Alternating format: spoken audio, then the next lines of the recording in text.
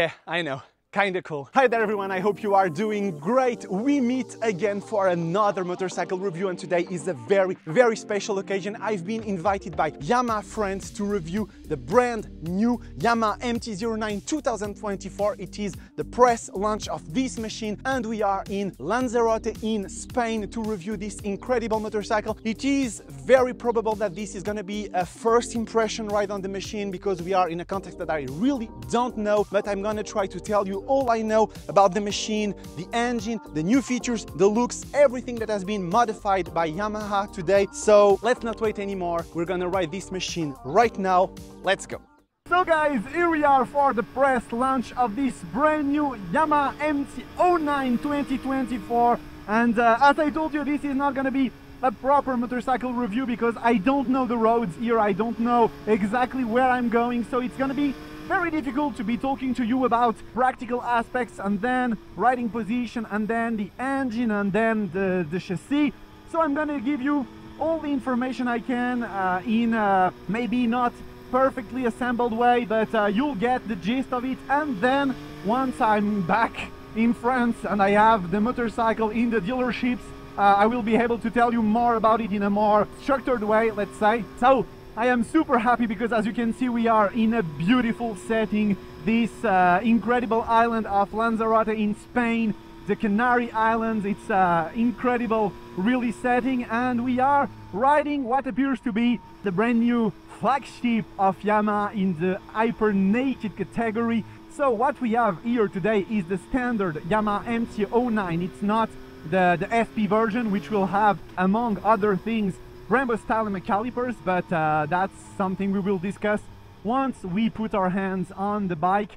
And yeah, there have been some changes on this motorcycle. First of all, we have a new facelift on the headlamp of the bike, on the headlight. As you can see, it is quite different. Always, I would say, as bizarre, because the Dark Side of Japan family, the MT family, has always been a bit special in that regard, but that's not something that is unexpected in any kind of way. Just let me, I was just tightening my Insta360, a bit afraid of losing it.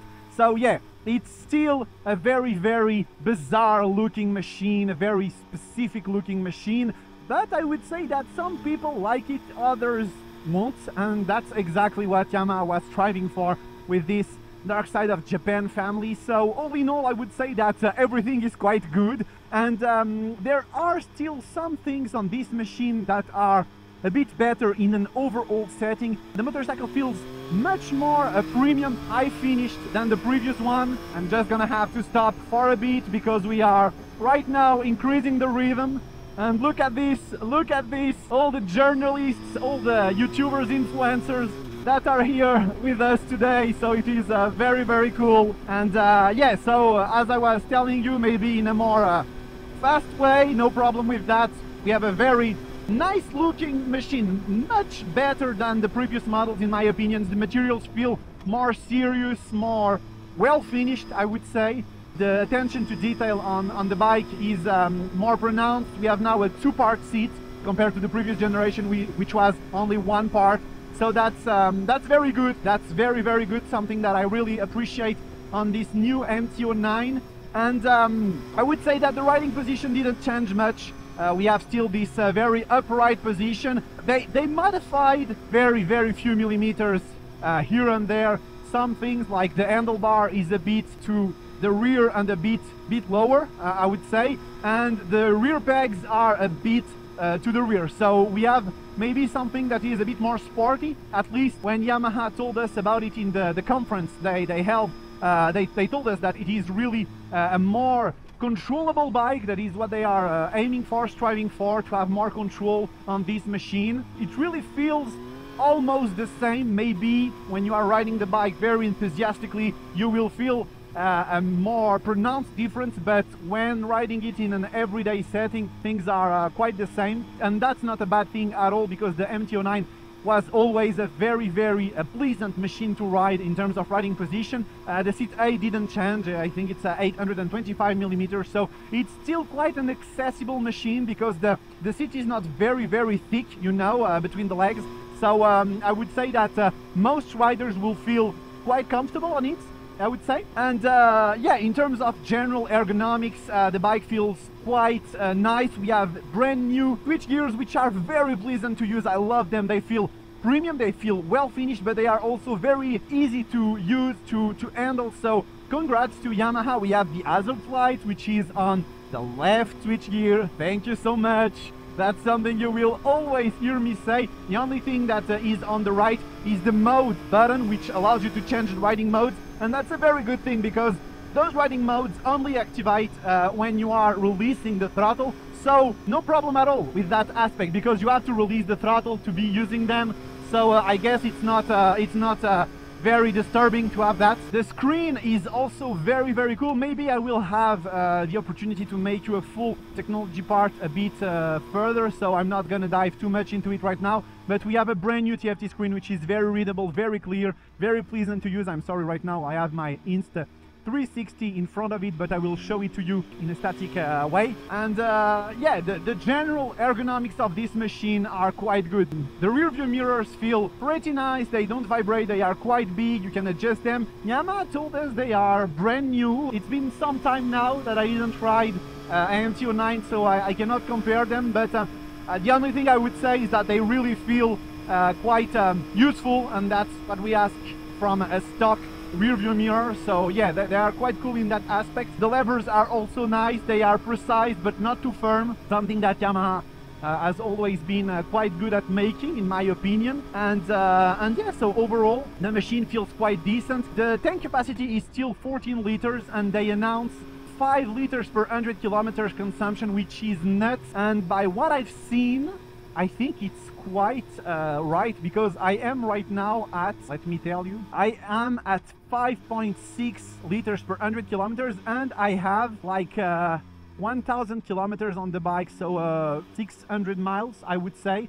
So it is very new. I don't even know if the first maintenance was made, so maybe once it's done, and once you are riding it in a less enthusiastic way, I would say, because we've been riding this machine for some kilometers now in a very energetic way, I would say. So yeah, I think you can drop down to 5 liters per 100 kilometers without too many trouble. I'm not gonna talk too much about engine heat. Maybe in a more fully detailed review, if that's needed. You will tell me in the comments if that's needed to have a full review of this machine once it reaches our dealership partners. But yeah, I'm not feeling that much engine heat, and the temperature here in Lanzarote is quite high, but it's very hard for me to tell you guys, because we are riding in a very angry setting with a bit of speed. I'm not gonna hide it to you. So yeah, finally, passenger riding, I didn't have the opportunity to try it, so I'm not gonna talk to you about that. But I feel that it's gonna be a mix between yeah, a machine that is very selfish, egotistical, and something that you can ride for some miles with a friend, your loved ones.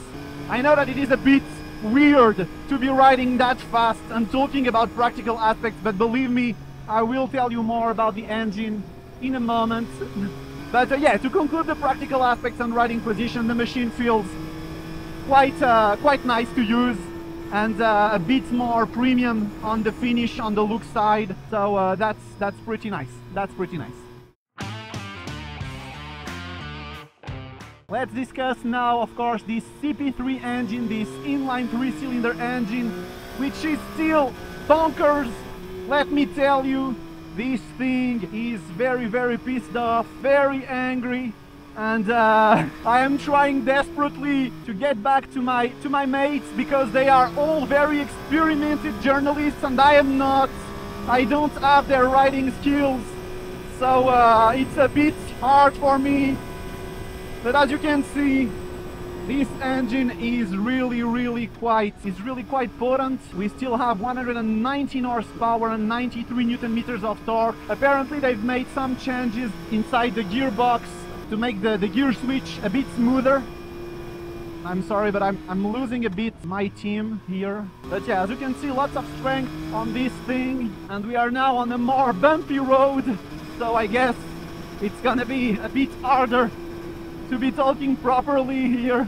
but at least I can say that the suspensions feel quite good, because yeah, I felt it. So yeah, as you as you saw, this engine feels quite animated, and we also have these brand new acoustic grills that allow to have the engine sound directly to our ears, and it is super cool. You can really feel the difference when riding the machine. It's a bit harder for you guys, I think, because I have my audio recorder for the engine sound behind me on the passenger seat, and so of course you cannot realize how much a difference that makes, but I can really feel that I have the engine sound in my ears, and the bike is compliant with the Euro 5 Plus pollution norms and acoustic norms, so that is very cool.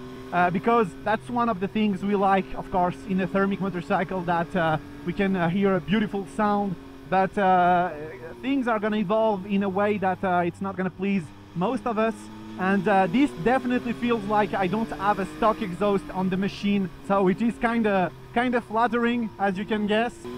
This thing responds very quickly, very aggressively. As low as 4,000 RPM, you can feel the energy building on this machine. And then once we reach the realm of the 7,000, 8,000 RPM, it completely explodes up to 10,000, I would say. But it still feels a very torquey engine, like it's not an inline four-cylinder art where you have to really take the RPM up to the very highest values. No, this machine feels at ease when turning the throttle. As low as 3,000 RPM, it already feels quite energetic. And now let's discuss the suspensions on the machine, the chassis.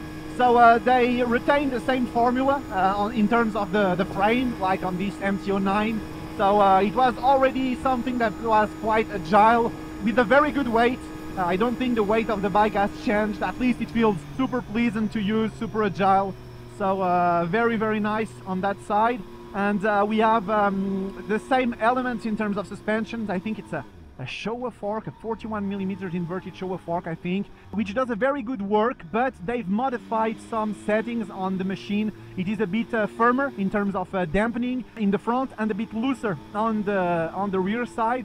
I feel that the bike is quite agile, quite maneuverable, but at the same time maybe a bit firmer, a bit more stable than the previous generation of the MT-09, which tended to be, you know, a bit on the loose side. I'm sorry, but I had to ride a bit strongly with this machine, and I didn't feel threatened at any moment by it, so that's quite a good compliment, I think, on the side. I'm not gonna be able to try the brakes of the machine because I have people behind me, but I can tell you that those work pretty well. They already did on the previous generation of the MT-09, I would say. The only difference here, and it's a big difference, is that we have Brembo MCS master cylinder, which allows for more precision, more finesse, I would say, when squeezing the lever. So that's a very good point for this bike. And yeah, the braking feels quite good. In an everyday setting, the suspensions feel quite nice,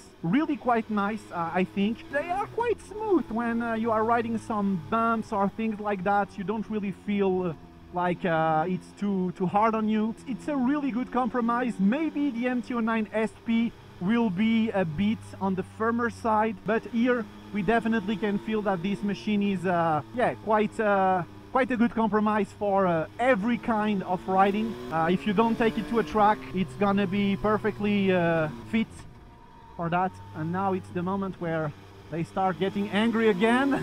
So let's go. As you can see, the bike feels super agile. I really need to, you know, be hyper focused to follow those guys, because they are very experienced riders, some with more than you know, 30 years of not only riding but also journalism, and so very aggressive riding. But yeah, I would say that this MT-09 helps me in that way. Thank God. This suspension feels very good, maybe just a bit wobbly. At some times you can feel that it's not as precise as a 765 RS or maybe even a bike with more noble elements like Olin's fork. It still remains a very good result, and I would give Yamaha my compliments on this machine, which is quite a success in terms of chassis, suspension and brakes. let's discuss now the technology on this machine, even if I am feeling and dreading that the rhythm is gonna still be very high, but yeah, bear with me. So on this bike we have a brand new TFT screen, a 5 inches TFT screen, which is magnificent. The old one was really horrendous, it was horrible, and they really stepped it up a notch to make something that is really nice to look at, with lots of information, very clear, very readable, crisp, bright. So that's super cool. Congrats once again to Yamaha for this. And in terms of electronic assistances, we have many things on this machine. We have 5 riding modes, so 3 which are like fixed settings and 2 that are completely customizable. And we have a quick shifter up and down, we have wheeling control, slide control, traction control. We have a new rear slide control, which, as they told us, is supposed to intervene in terms of power management in the engine when the slide control fails sometimes. So it's another fail-safe, I would say. So the machine has quite a nice electronic package, and we also have a connectivity to the Yamaha My Ride application that allows you to, you know, personalize everything on the machine, like the riding modes, etc, directly on your smartphone. So I think it's pretty cool to have that kind of feature on a machine that is more and more technological, but that's the way things work nowadays. We have to go with the flow. So yeah, we have a very nice electronic package on this machine. Definitely this MT-09 is not a bike that is going to be disappointing on that regard.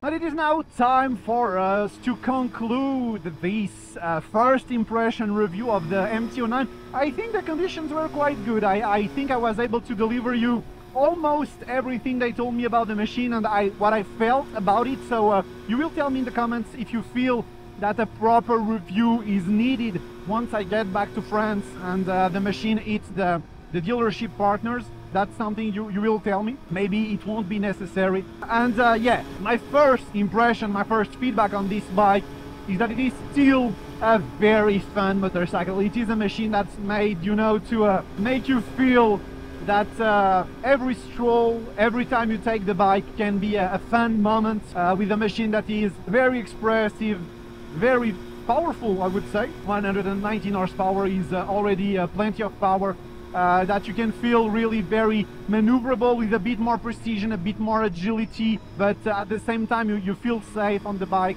a bit safer I would say than on the previous generations. And you still have a ride that is very good for an everyday environment use, which can really fit any kind of a riding style. So yeah, congrats Yamaha for this brand new MT-09 2024, which is really a terrific machine. This video is over, folks. I hope you liked it. It was a bit of a peculiar setting, and I'm sorry if I didn't make things exactly as I do them usually on the English channel, because as you can guess, it's a bit peculiar when you are riding with a group and you cannot, you know, choose when to stop, when to make the proper parts of the review. So I did my best. Tell me what do you thought about it in the comment section. And we meet very soon again for more reviews on the Roadsters TV EN channel. Take care of you, enjoy riding, see you.